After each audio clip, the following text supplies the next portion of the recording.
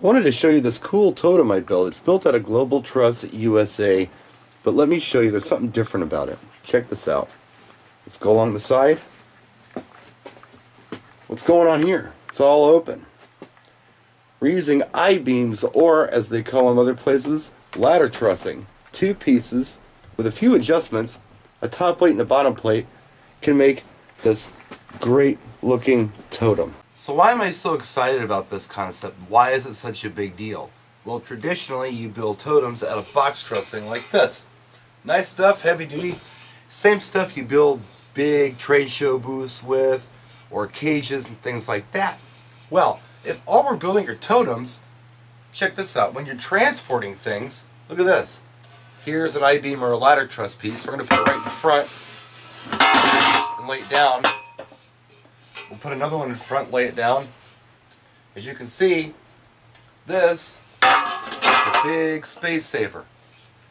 It looks like you could probably put, I don't know, 6 or 8 of these for every one of these as far as space goes. So, big space saver, and it'll probably save you some money too. David at RSD Music over in Reading, UK came up with this concept, and he had these at his booth at BPM. They caught my eye, and it was the coolest thing I think I saw at BPM, period. The only thing I don't like about it is that I didn't think of it first. Now, David's using his very own custom bottom plates, but I'm finding that these Global Truss USA bottom plates, the aluminum ones, are super stable. So you could go the cheap route with the plates that David makes, or you could go with the Global or Truss, depending on what side of the pond you are on, plates that are super stable. How do you build it? Here, this is how I built mine. For this project, you're going to need some kind of a bottom plate, some kind of a top plate, and 2 pieces of ladder or I-beam truss.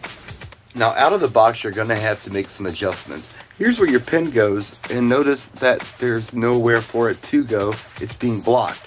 Look, on a regular Global Truss, when you do the totems on the box truss, the hole's on the side. So what happens is, the pin goes in through this way. So what do? It's not hard at all. At the top, there's an Allen head screw. What you do is you take a 6mm Allen wrench. Don't use anything smaller. You'll strip out your screw and you loosen the sucker up. Now sometimes these are too tight. They're just on the factory super tight. So I'm going to show you a little trick. Check this out. This is a piece of galvanized conduit for electrical. You just had it laying around the house. You can use this to give yourself a little more leverage on the Allen wrench and break this free. Now forgive me, remember I'm working with one hand. Check this out. There we go. Broke it free. Sometimes they're stubborn. So now that we have that broke free, we just loosen the head up a little bit.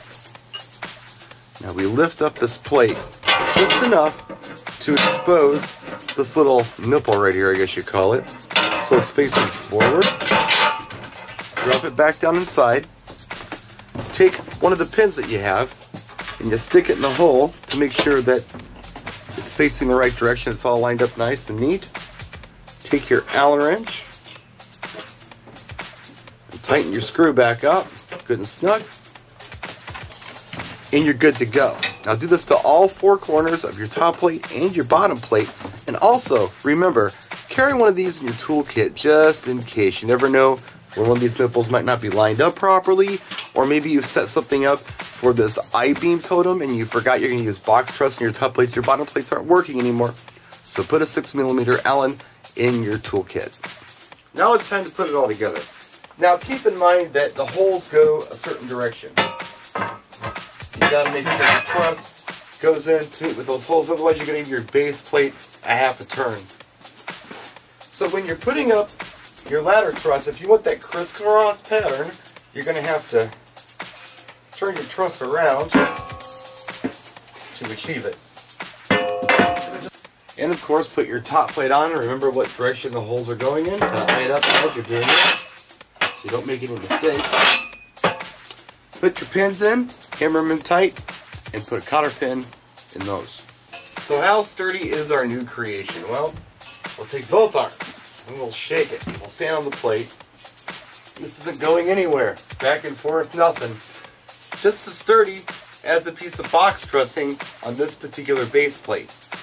Now the sticks I'm using here are probably about 5 feet tall, but I think you could go a lot taller with this. As sturdy as this is, I wouldn't be ashamed to go 6, even 7 feet up in the air if you wanted to.